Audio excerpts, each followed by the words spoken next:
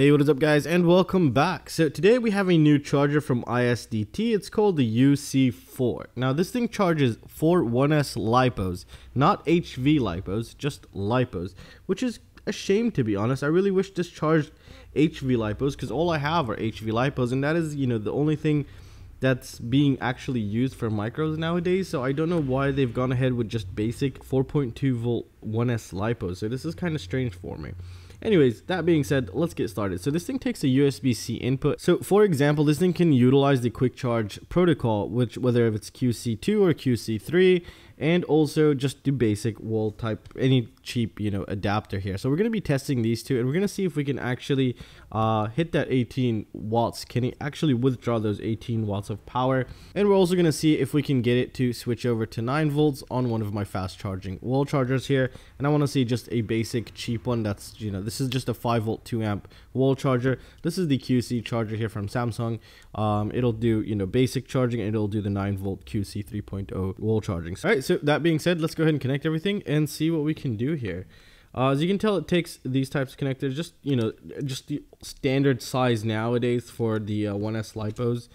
So that's really nice, kind of. But again, I do really wish, they can release some sort of an update that'll allow this to charge to 4.35 volts for the HV Lipos. But what can I do here? So as you can tell, when we have the batteries plugged in and it's not charging, it'll keep blinking red to tell you that you're not charging, or your charger has been disconnected.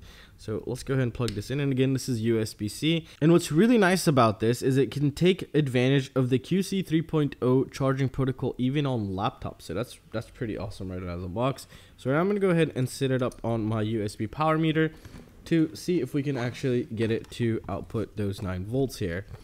So I'm just going to plug everything in here. All right, now I'm about to power everything on. And there we go.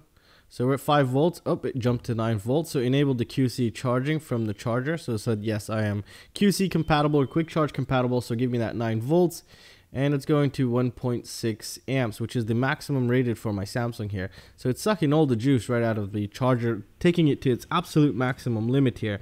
Now, the purple here means that it's it's difficult to see.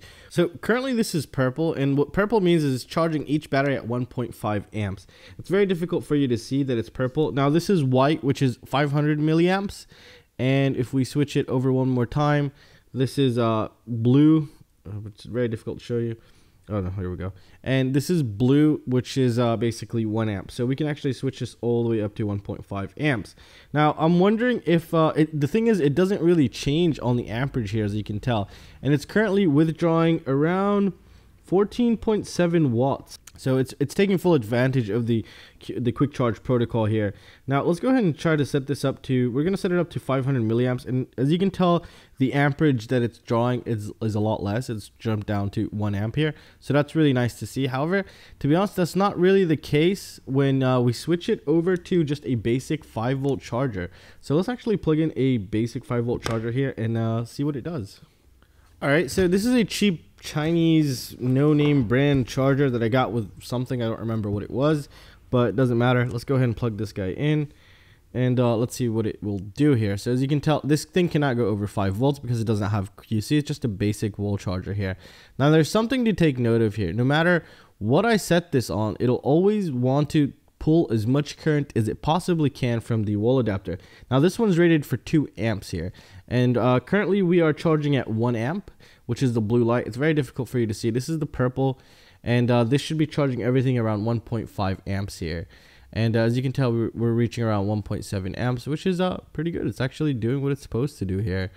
Now, if you take a look at each battery, it has different blinking lights. So basically, if we have it just blink once, that means it's less than 40%. That battery is less than 40%. And if it's blinking twice, it's anywhere between 40 and 70%. And if it's blinking 3 times, it's anywhere between 70 and 99%. And when it's solid, that means it's full, basically. So yeah, overall, this thing is working. And again, it's a shame that it's not compatible with high volt Lipos, because that's what I would use it for. Now this thing is just gonna have to sit here and just collect dust until I get some super micro quadcopter that just takes normal batteries. But yeah, I don't know what you were thinking, ISDT, on this one. It has a lot of potential, and it's really, the form factor is absolutely remarkable. Look how thin this thing is. It's amazing how small this. So yeah, this thing has a lot of safety features: over current protection, short circuit protection, also over temperature. So if you hit a specific temperature, it'll actually disable itself, and just keep everything running safe and smoothly here. So that's something really nice. And overall, it's a nice little piece of hardware for 20 bucks. But then again, I wish there's some way we can possibly update it, or they can release some sort of an update that'll allow it to charge HV batteries.